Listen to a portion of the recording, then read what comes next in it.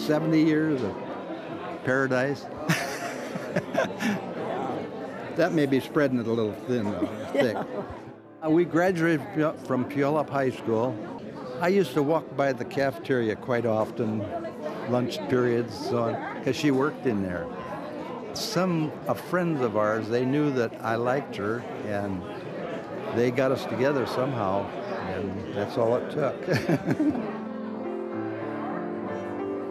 Actually, we're kind of cheating because we were married on May 2nd, 1942.